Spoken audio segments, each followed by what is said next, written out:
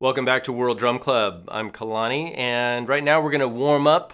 This is the hand drummer's warm up. So if you play any kind of hand drums or frame drums, this will help you enjoy practicing and performing. It's really important to warm up. So just begin by massaging your hands.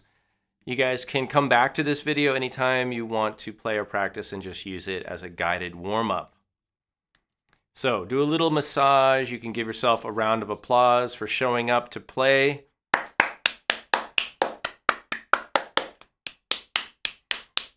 Loosen up your fingers. All right, from here, we're gonna just work on our fingers a little bit, make some fists and release. Then put your hands out in front of you like this and move up and down this way. And then a little bit side to side. And if you experience any pain at all, just scale it back. You shouldn't be feeling any pain. You might feel some crinkly things, and that's okay. All right, and then go around in a circle like this. Fingers splayed out, fingers spread out. Switch directions. And shake that out.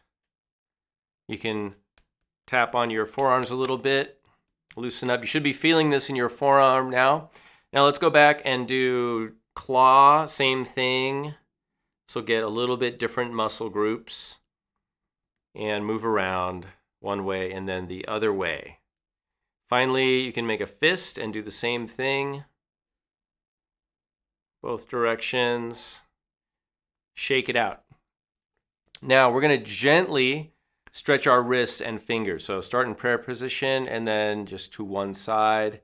Again, if you experience any pain, scale it back until the pain is gone. Don't push through the pain. Want to be really careful when we stretch our wrists. Usually when we play drums, we don't bend our wrists that much. And it's easy to hyperextend your wrist, but just be gentle, go slow, and move in both directions. Gentle stretches. Nothing abrupt, nothing too strong or powerful. So when you're done stretching your wrists, you can massage your forearms a bit.